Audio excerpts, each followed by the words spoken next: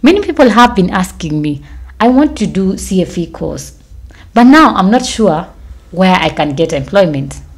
Or many people have been saying, should I really pursue CFE? And if I do, will I really get employed? So I am here to answer the question of, will you get employed if you have a CFE course, or where can you drop your CV? Because many people, after doing the CFE course, they don't know which company should I approach. And I have done a research on the list of companies that you can actually drop your CV and be sure to get an employment if you have a CFE course. My name is Emma, and welcome to Finstock BizTalk. This is a channel where we talk about businesses. We give you tips and insights on how to run, start, and manage your business. We also give you tips on how to conduct job interviews or answer questions in a job interview. We also give you tips. We also give you tips about courses and if they are the right fit for you, or what you really need to know about certain courses. And today we're going to be talking about CFE. Who are the employers of CFE? So I'm going to list companies that you can drop your CV and get employed. And this list is not exclusive. It doesn't cover all the companies, but these are some of the companies that are known to be employing people with a CFE certification. So one of the companies is National Police Service. 2 is Directorate of Criminal Investigation. Then you can drop your CV at the Office of the Director of Public Prosecutions. You can also drop your CV at the Ethics and Anti-Corruption Commission.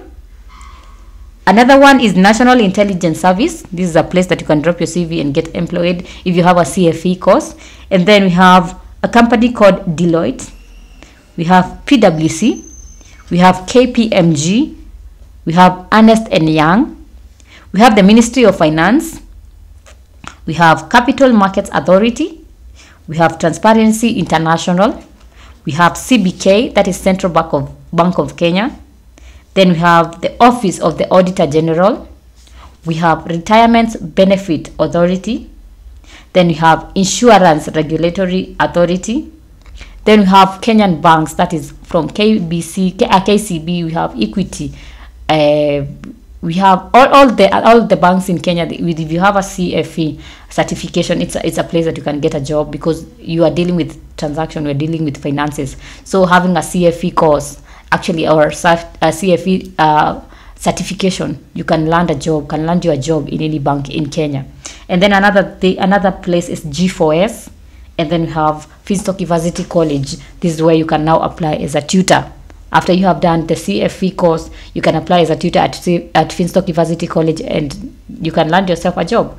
So those are some of the companies that actually can employ people with CFE. Yeah, we had done a video on some of the targeted professionals by the CFE, and you can check out on that video to know if you are one of the targeted professionals who we advise to take CFE. I hope you have learned a thing or two.